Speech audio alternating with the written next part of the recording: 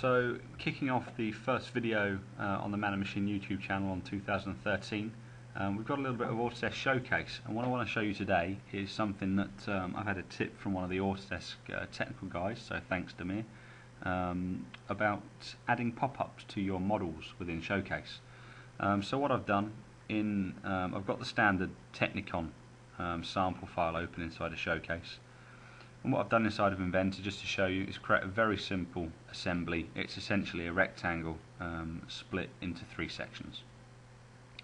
Alongside that, I have created an image just using PowerPoint with 3 alloy wheel options on there, and just saved that out to a PNG file.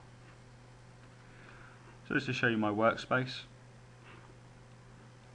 I've got my PNG file, obviously my Showcase file, all my Showcase related files, and my Inventor related files.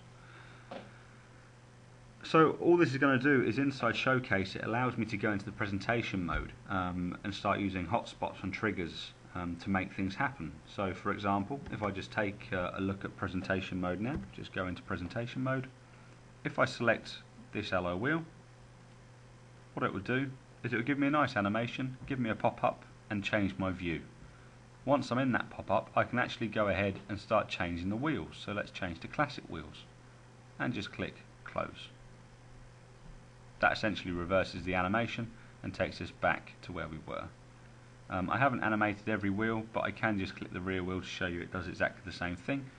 And let's just go ahead and change to the sport wheels, or perhaps back to the standard wheels. I quite like the classic wheels, so I'm going to go back to the classic wheels and click close.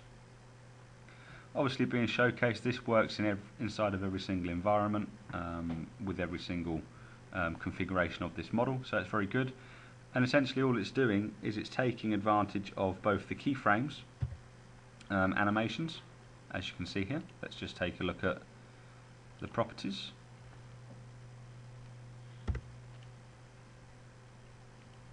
Take it out of presentation mode and have a little look at the properties, just to show you what it's doing. So we've just got 3 keyframe animations with 2 keys. That's the animation of the pop-up coming out from the wheel. We have trigger points set up, so 1 for each of the alloy wheel, 1 on each of the on the wheel itself to bring the pop-up up, and 1 on the close button. And literally all it's doing is, when you click on that alloy wheel, it's starting this storyboard, which is playing the animation to open the pop-up. It's turning the pop-up itself on, and it's changing the view. From there, the triggers on the images of the wheels literally link straight back to my alloy wheel alternatives. So there's nothing clever. It makes your Showcase models look that little bit nicer. The ability to perhaps go in and open up a car bonnet, for example, and then click on a section of the car bonnet and change a part out for something else. It just gives you another way to show off your files when you're in front of customers, showing them your products. So I hope that's been useful. What I'll do is I'll put together a full step-by-step on how to get this set up. It's relatively straightforward, but it's a little bit time consuming. So we'll get that together in the next few days, and I'll send that out.